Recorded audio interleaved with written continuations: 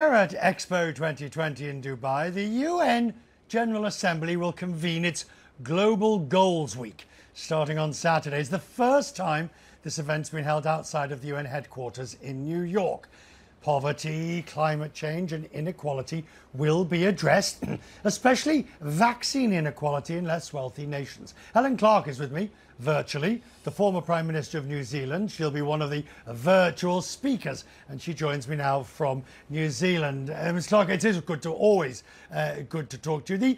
This meeting of the UN and the global goals, it could not happen at a better time, but at the same time, the situation is deteriorating from vaccine inequality and poverty difference. Yes, the situation is dire. And let's face it, while we're all over the virus is not done with us. It's going to keep coming in surges and spikes and waves.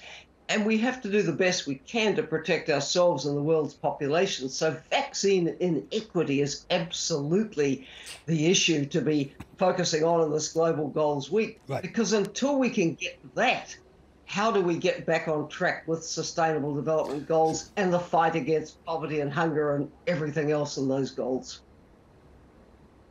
But bearing in mind that from day one of pandemic, we were told by the experts, you have to vaccinate the world. No one's safe until everyone's safe. And yet, first Delta, then Omicron, both came about, or certainly Omicron, because part of the world was not vaccinated. We haven't learned. No, we haven't learned at all. And it's a complicated picture of the high-income countries like yours and mine all over-ordering and then not sharing what we've got. It's a complex picture of big pharma not being prepared to license production around the world at the scale required to vaccinate the low and low middle income countries. Right. There's also dragging the chain on the TRIPS waiver discussions, the intellectual property waiver discussions at the WTO. We need to fix a lot of things to get this right.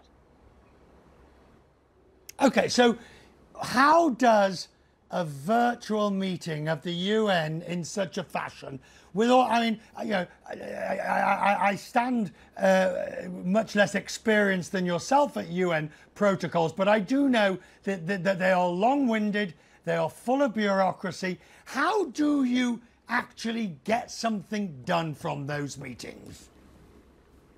I think this one's important because it really becomes the first international meeting of scale of the year. Normally about this time, you'd be standing in the snow at Davos, and so would I. That's not possible this year to bring the world's great and good together at the World Economic Forum. So this summit is a first opportunity before you get to the World Health Assembly Executive Board in a couple of weeks' time, before you get to the G20 finance ministers meetings and so on. So hopefully this meeting can set the tone with more dynamic interaction and sessions than is possible in what you are right is the somewhat stifling protocol-oriented kind of session you get in New York at the General Assembly.